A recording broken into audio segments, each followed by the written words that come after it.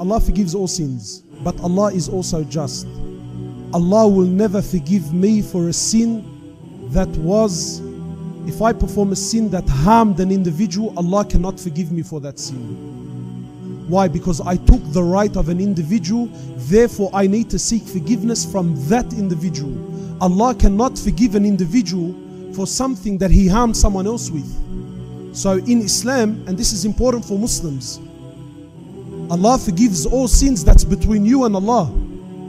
Allah can do as He pleases, but Allah is just. Don't ever think that I can steal money from this brother, but I'll patch it up with lots of dua and lots of salah and lots of whatever you want and think that Allah is going to forgive me for it. No, Allah will forgive me for the sin of maybe stealing, but Allah says it's not in His place to forgive me for harming him. You need to seek permission and forgiveness from that brother. So as far as Islam is concerned, yes, Allah forgives all sins, but not sins that have to do with other people. You need to seek forgiveness from each other, and then whatever is between us and Allah Azza wa Jal, Allah subhanahu wa ta'ala can forgive.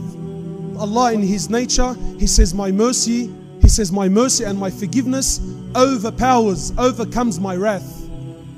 Whatever is between you and Allah Azza wa Jal, Allah subhanahu wa ta'ala can forgive all sins. Anyone who seeks forgiveness from Allah subhanahu wa ta'ala, so long as my crime is between me and Allah, Allah can forgive.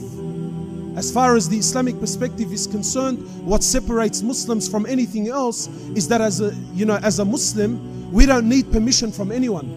I don't need to go to any man or to any concept or to any idol or to anything. If I've done sin, if I've done wrong in my life, between me and Allah, any place, any situation, wherever you are, whoever you are, you turn to God, you raise your hands, you ask for forgiveness, and Allah says, I will forgive all sin.